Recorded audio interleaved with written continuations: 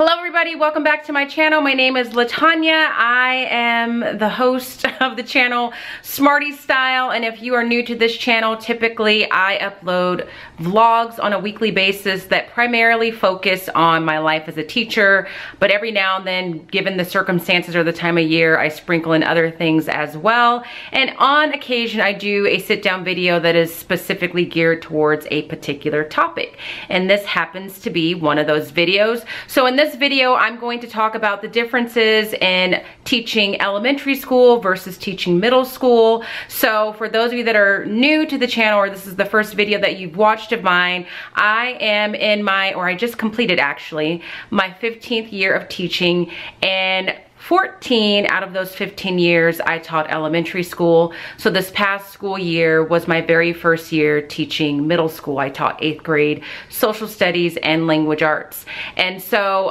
when I made the transition to middle school, I knew that at some point I was going to be making a video where I compared my experiences in the two different levels of schooling. A, just because I wanted to, and B, because I know a lot of teachers would be interested in something like that, because as you teach for a couple years, you start to think about changes you might want to make. And I know a lot of teachers think about making the switch from elementary school to middle school or middle school to elementary school. So my hope is this video is helpful for those of you that came to it for that reason. And if you're just curious, then I also hope that this video gives you some information that you were curious to learn.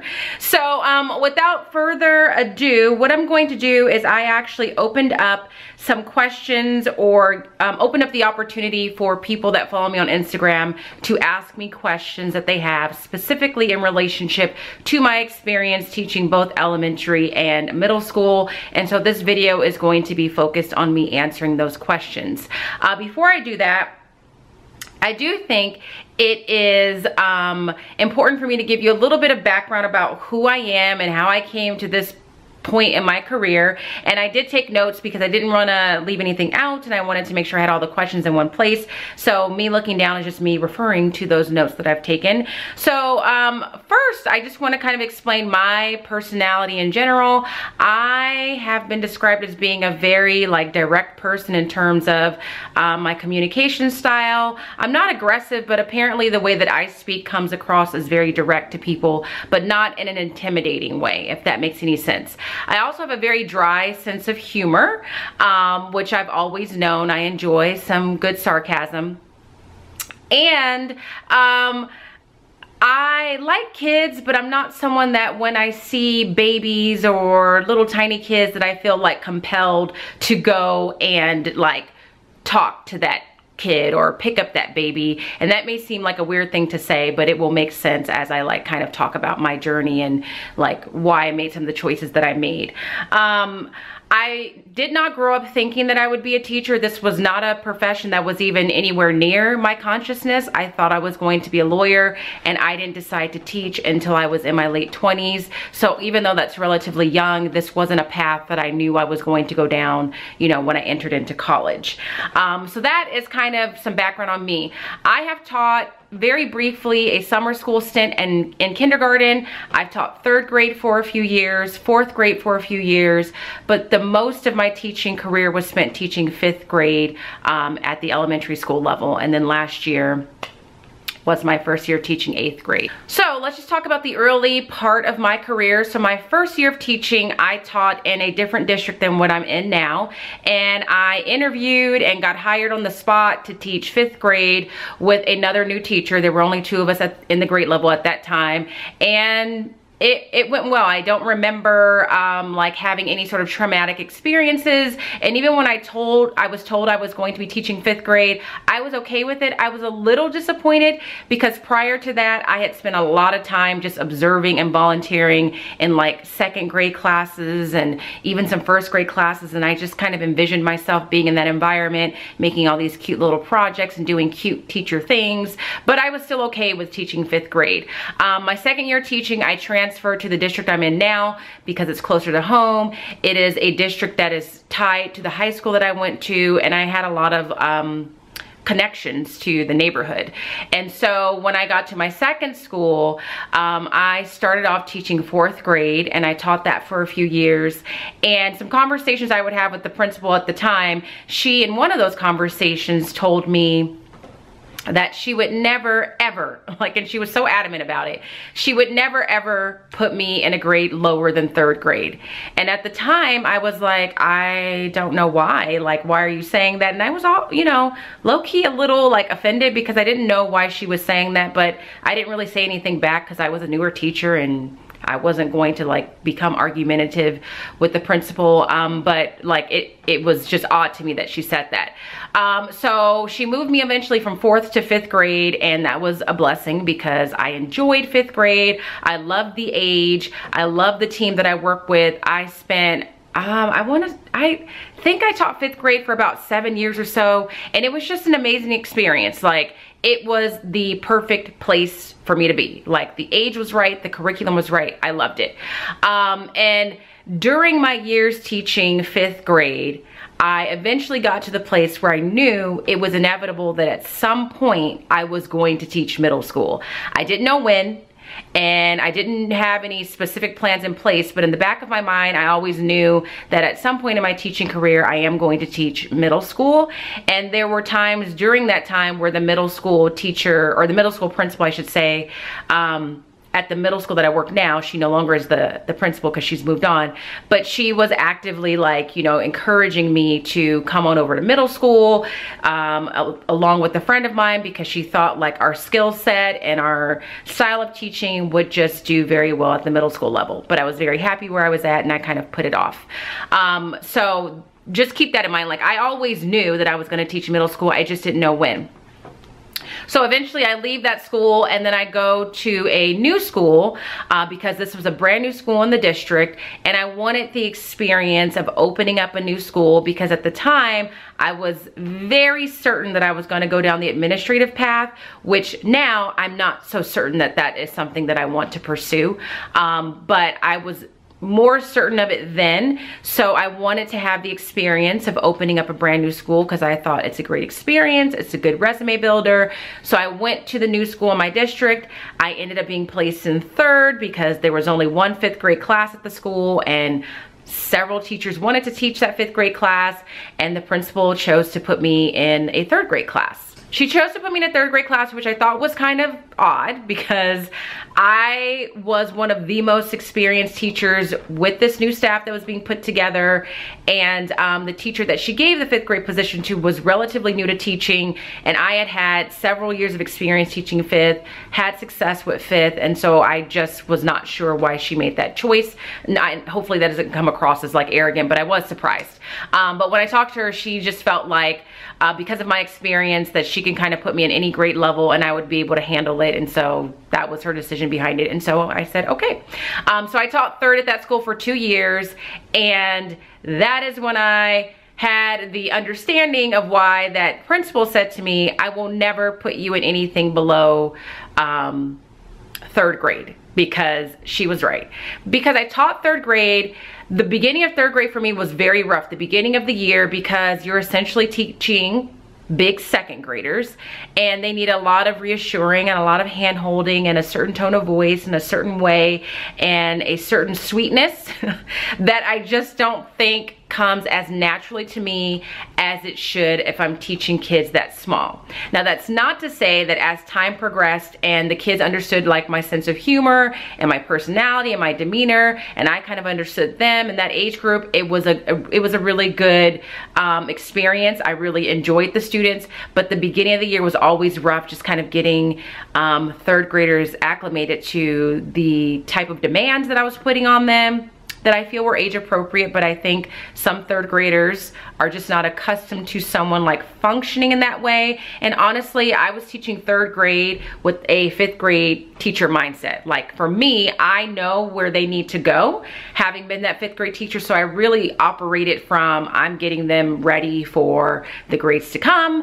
I'm getting them ready for their first year of standardized testing. And so, it was challenging sometimes because of that. So I did that for 2 years. My first year was rough teaching third and being at a new school, because I had left a school that I was just so happy at and so thankful to be at. And then this transition was just rough because that family and community feel that I had at my previous school just wasn't there at this school. And I'm having to prove myself to parents that don't know me, and then having to prove myself to parents that think I'm a little too much for third grade. But after that first year, I said, let me give it another year, because maybe it's just rough because it's your first year.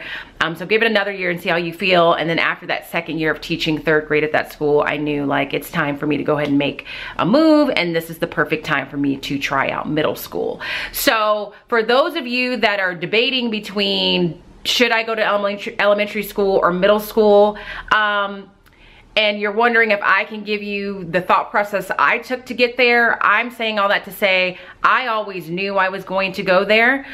So me making that transition just wasn't hard for me. It was just a matter of time.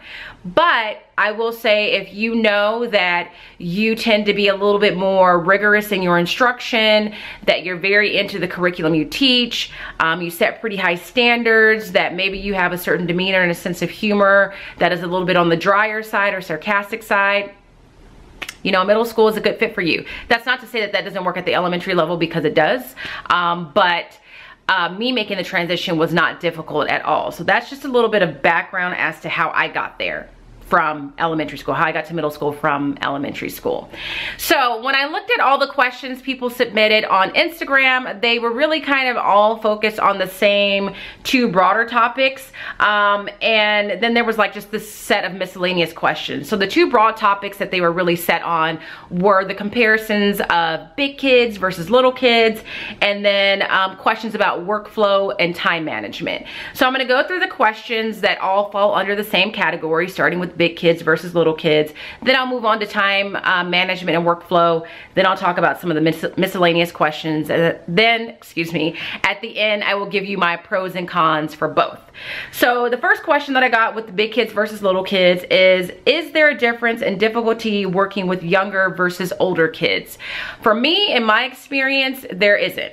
I don't feel like one group was more difficult than the other. I think for my personality, when I worked with younger kids, I had to be a little bit more conscious about things like tone of voice, facial expressions, demeanor, sarcasm, just because at that age, they may not pick up on things the way an older student might pick up on things. So if I had to say any sort of difficulty, I guess that would be it. But any glaring increase in difficulty in dealing with kids in the two varying ages, I haven't experienced that.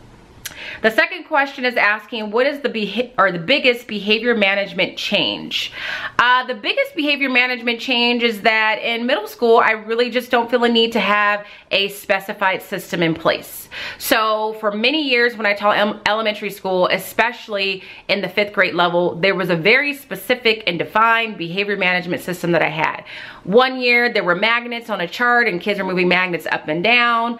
And then several years there was a ticket system that was correlated to the citizenship categories on report cards, and kids had to pull tickets, and then there were reports and parents had to sign, and all of that was going on. And it worked well for me at the time, don't get me wrong. It was a very solid system that kept me accountable when it came to citizenship grades, kept parents informed. It was very straightforward. When I taught the 2 years of 3rd grade at the new school, I got to a point where I was just tired of that. I was tired of managing a clip chart, managing points on Class Dojo, thinking about a treasure box, thinking like all of that. I just am not good at it because my mind is just focused on other things. So by the time I was rolling into my 2nd year teaching 3rd grade, and even maybe towards the end of my 1st year, I took the clip chart down and we just didn't have one. Like we just didn't have a management system where I was sending a report home to parents in 3rd grade. Now, jump to 8th grade, I definitely didn't have one. I don't have like, you do this, then this. You do this, then that. If you do this 3 times, then this happens. Now, there are school rules that kind of deal with some of that, with like cell phone usage or language or fighting at school, but in terms of my class, there wasn't that. What I told my 8th graders, and this, if anyone asks, what is your classroom management system in 8th grade, was I said to my students, I'm chill until I'm not.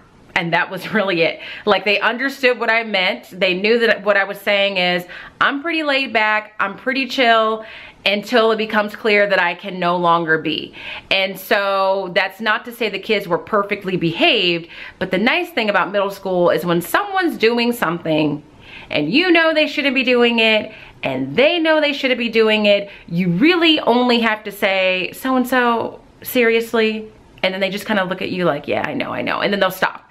I didn't have anything really, well, I take that back. I did have one student who had some more pronounced behavior issues that needed a little bit more monitoring, and I was able to quickly revert to some of the things I did in the elementary school or at the elementary school level. So I had to chunk his day into sections of time.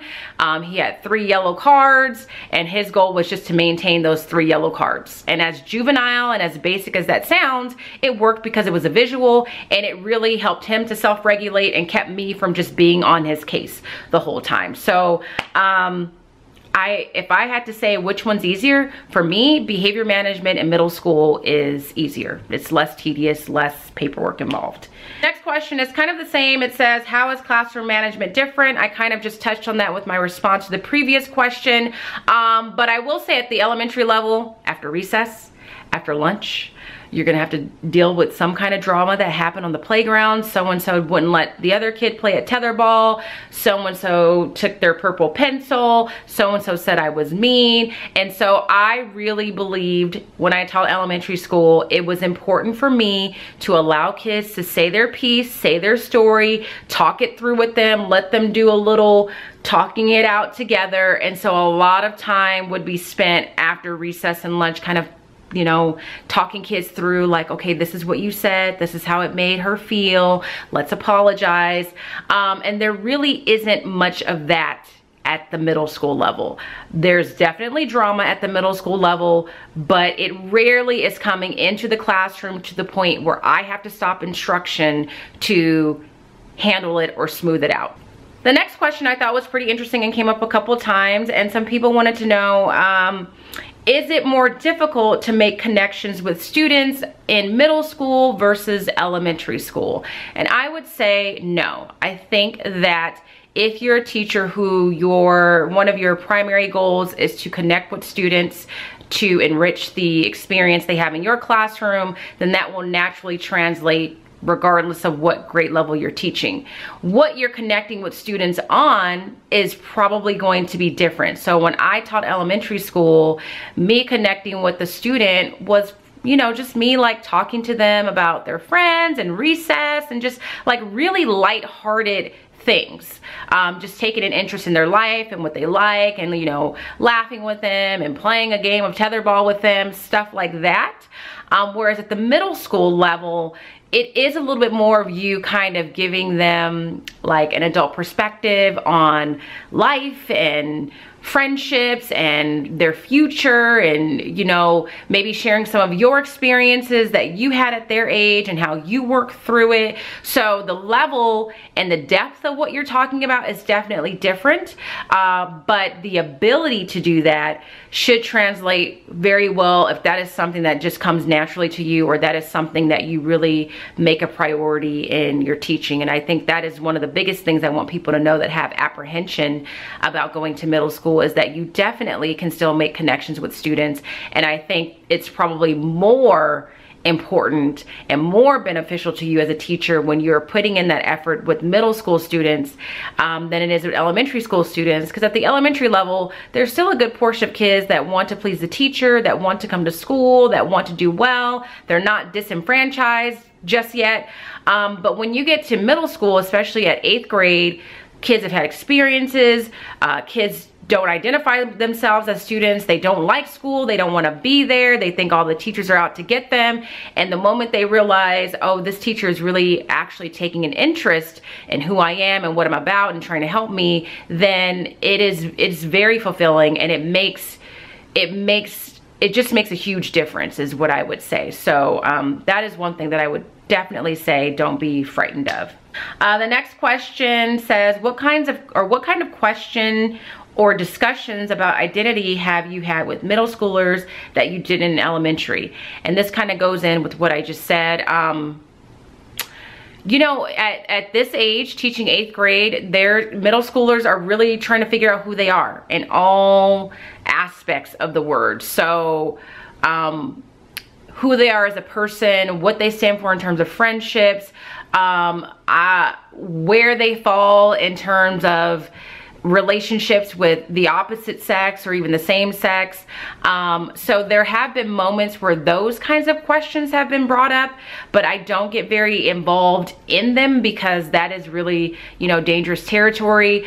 The couple of times that I've had conversations like that, all I did was make sure the student knew that no matter what the issue was or what they were going through, that I was here to support them and help them in any way that I can. And that was really just kind of how I left it. Because that, I'm not trying to overstep my bounds as a teacher and, you know, say something to them that may go against what is happening in their household.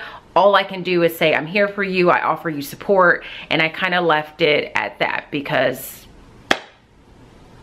I don't want to be called up to the district office, quite frankly, but I did have some of those conversations this year. Never really had those conversations at the elementary level, but that's not to say that elementary students were not experiencing that. I just don't think they're as vocal about it at that age because they may not even know how to vocalize those kinds of things just yet. The last one is kids' attitude in general towards school. Well, I don't think it's surprising in elementary school kids, generally speaking, I know not every elementary student, they like school. They want to go to school. They have fun. They like their teachers. They want their teachers to like them. That is not always the case in middle school. Not most, that sounds bad. A lot of middle schoolers will report that they think school is boring. It's not fun. They don't think their teachers like them. So it can be a challenge to get some kids motivated. The first day of school, I do remember saying, okay, I want you guys to turn to your partner and discuss.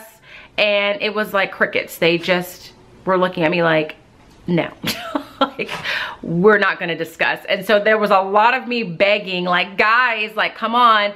And that still happened throughout the year. But you definitely have to work towards finding ways to engage them with things that are relevant to them and being real with them and making content accessible to them and relevant to their day-to-day lives.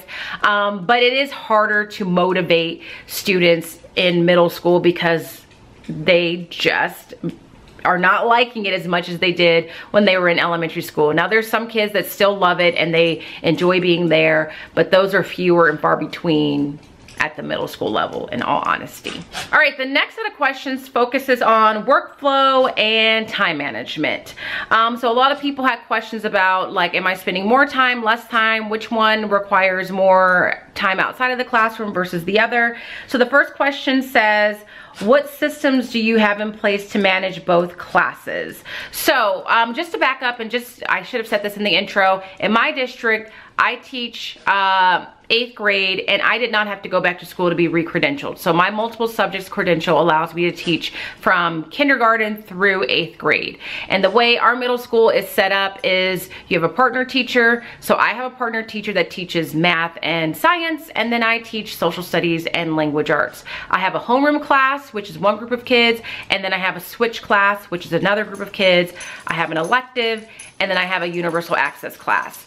The elective and universal access class doesn't really require a whole lot in terms of grading. So that's never really a factor in me managing my time. My elective class is leadership, which is like the equivalent of ASB, and there are definitely things I have to do outside of the classroom hours to handle that, but I get a stipend for that, so it doesn't really bother me too much.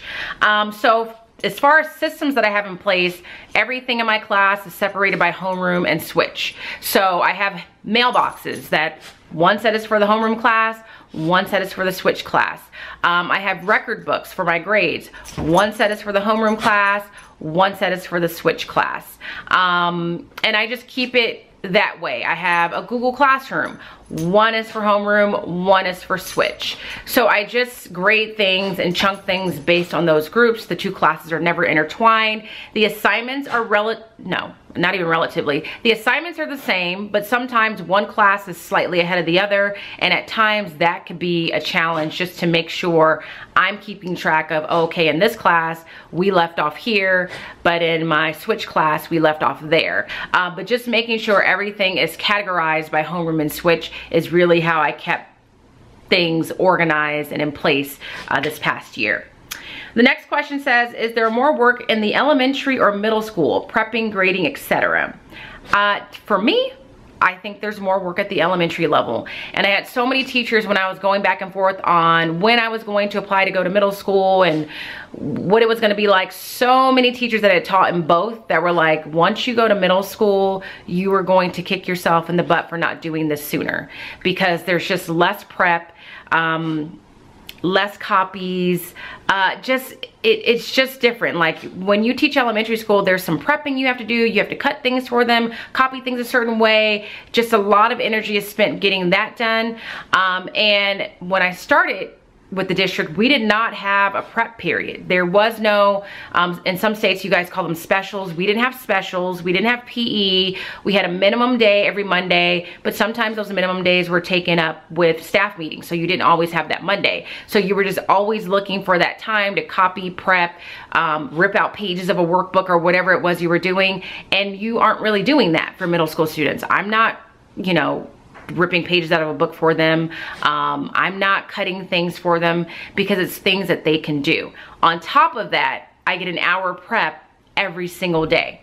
So 50 minutes every day is just devoted to me to like grade and get caught up. And so I don't think one, because I have been asked this question, which one works harder? I don't think one works harder than the other. I think it's just a different kind of work and a different level of demand. So while you're prepping a lot at the elementary level and cutting a lot and ripping workbook pages out, and you need parents to do this, this, and this because the smaller kids can't do it, at the middle school level, especially teaching social studies, language arts, the volume of grading sometimes is increased. But at this point in society, there's so many things you could use that are digital that self-grade, that has also helped. So I would definitely say that it's a little bit more work intensive at the elementary school level in terms of prepping. Differences, the next question says, are there differences in parent involvement? Absolutely. There were times in elementary school where I'm like, I need you all to go home. I don't have anything for you to do. There's too many adults in the classroom right now. I don't need you to volunteer anymore. And at the middle school level, I'm just kind of like, where are they? So, and I didn't need them to volunteer for a lot. There was something that I wanted to do this year. I wanted to have different cultures represented throughout the year. And so I sent out a message saying, if you are from one of these backgrounds and you would like to come in and share your culture with us, I would really appreciate it. And I didn't get really any response. I got a few donations in class from a couple parents, and it was typically the same parents. Yeah, whereas when I taught elementary, if I sent out a message and said, hey, I need some Kleenexes or I need this or that, I could pretty much guarantee that I'll get some. But at the middle school level, I couldn't really guarantee that. The parent involvement in terms of communicating with parents, it was a lot of just kind of like, my son has this grade, can you tell me why? But yeah, they weren't really in the classroom. I think at that age, a lot of parents just assume, well, I think a lot of it is at that age, either the parents are assuming they don't need to be involved that way, or I know this has happened because some parents have told me their kids have explicitly said, do not come into my classroom. I'm gonna be so embarrassed. So you definitely see less of them in the classroom at the upper grades or in the middle schools. How do I balance grading? Is there more work at home? I had to balance grading this year because the difference in elementary and middle school, at least with my district, is that middle schoolers have been trained here to check their grades almost on an hourly basis. So a lot of them think, well, I just took a quiz, so within the hour that quiz should be in the grade book. How come it's not there? So I would get emails from kids all the time saying, when are you gonna update grades? When are you gonna grade this? How come you haven't gotten that done? And I would get so frustrated because I would wanna say, excuse me, you just took the quiz yesterday. I haven't had a chance to look at it. But at the same time, at this age, it is important for them to be aware of their grades and whether or not they need to recover credits. So I got to the point where I realized I just have to be more timely with getting things graded. In elementary school, there would be times where I would have just stacks of things that needed to be graded, and I would just spend like a marathon day grading and entering grades, and it wasn't really a big deal because parents and kids weren't really checking their grades. There would be like one or two parent that was hyper into checking grades at the elementary level, and so I would just kind of tell them, yes, I'm gonna enter grades as soon as I can, but it wasn't really a big thing.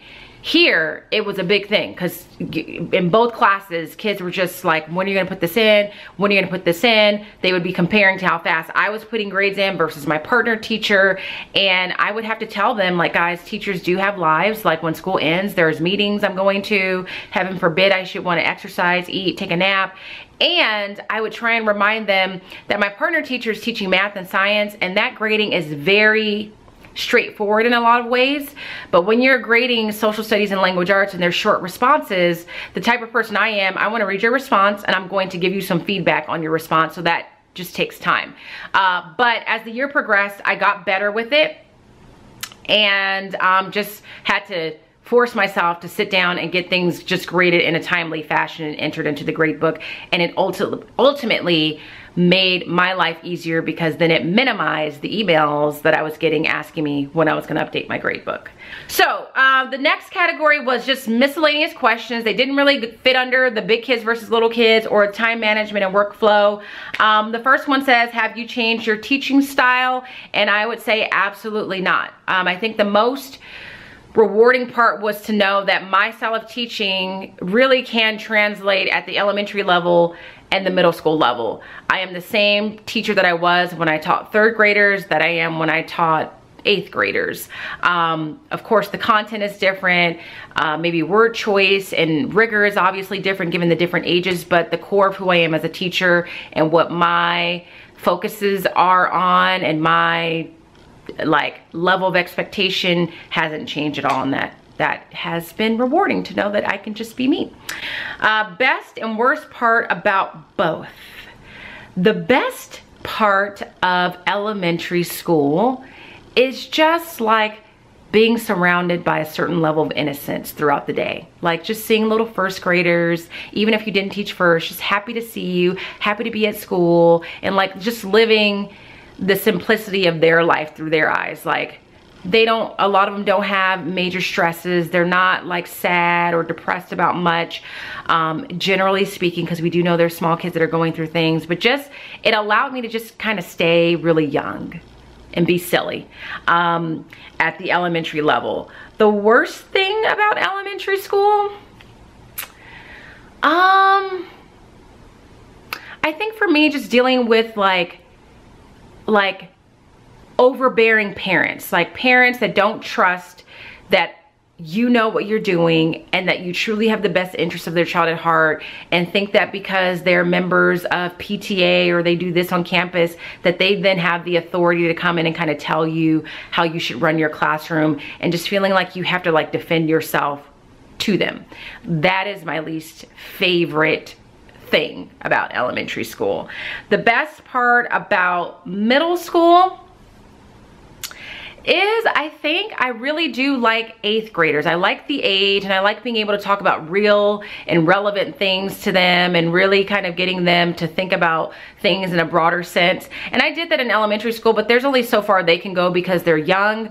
I like being able to just be sarcastic and give kids a hard time, and them understanding sarcasm and like being able to like return it, and just being pleasantly surprised by just the fact that they really are just nice people. They're sweet people as long as they trust that you have their best interest at heart and that you're really there for the right reasons. They really are fun to work with. The worst part about middle school is, this is gonna sound trivial, but a 30-minute lunch. When I taught elementary school, we have 40 minutes. Middle school, we have 30 minutes, and that 10 minutes makes a huge difference. So that, I would say, is the worst part about teaching middle school. The next question talks about having kids all day when you teach elementary school versus switching. Things I like about having kids all day is that if lessons run longer than what I anticipated for, I feel like it's easier for me to make up the time or buy the time somewhere else throughout the day when I have them all day.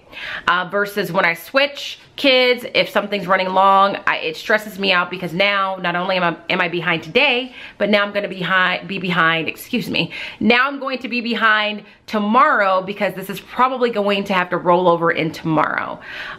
So the pros of having kids all day is just a lot more flexibility. As far as the cons associated with it, a con of having kids all day is that some days you are just off with a student. Like, you and that student are just not feeling each other on that particular day, and that student's going to be there all day no matter what. So there's a certain amount of energy that's going to be required. You're going to be a little bit taxed by the end of the day, and that just makes for a stressful day. So that's the con of having kids all day. Whereas with middle school, if I'm having that kind of feeling or that kind of vibe from a student, I just have to tell myself, well, in a short matter of time, you'll get a break, they'll go to their next class, and then you guys can come back tomorrow and try again. So, you know, there is that. The easiest and hardest transition, the easiest transition was just the teaching itself.